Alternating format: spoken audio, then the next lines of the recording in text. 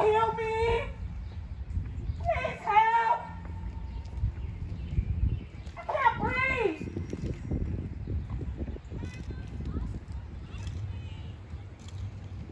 Mama, please help me. Please, they're gonna kill me. I can't breathe. My neck hurts.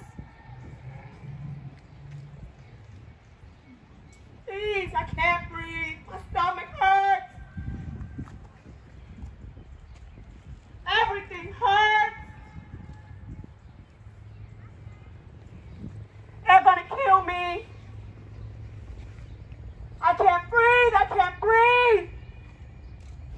Imagine now feeling your life escaping, and all you could do is call out to your mama. Mama! Please! They're gonna kill me! Everything hurts.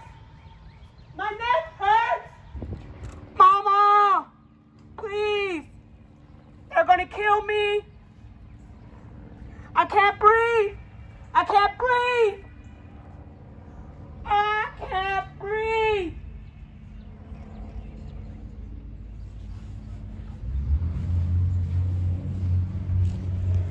Everything hurts. Everything hurts. My neck hurts. Mama!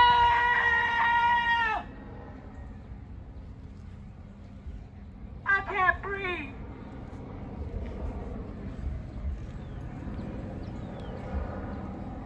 Please.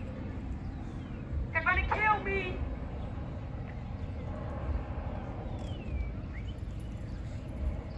Please help.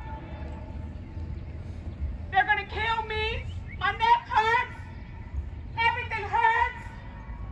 I can't breathe.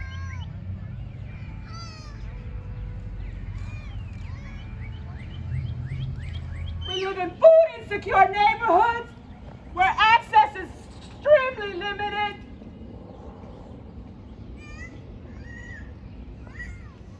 We say we can't breathe because Floyd quoted that in his final minutes of life.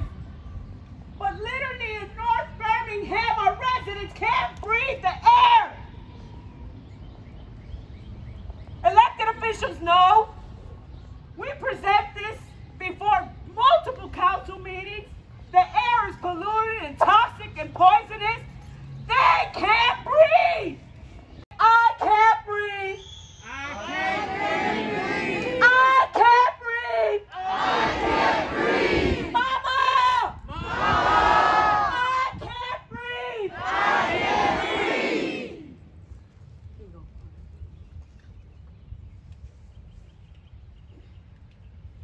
Imagine having a knee on your neck like this with health conditions. There's no way you could make it, and they know that. They use that as a tactic. I've been there. It's uncalled for. What they did was uncalled for, and this is why we are here, to change their policies. It's not right. It never has been, and we need change now. Amen.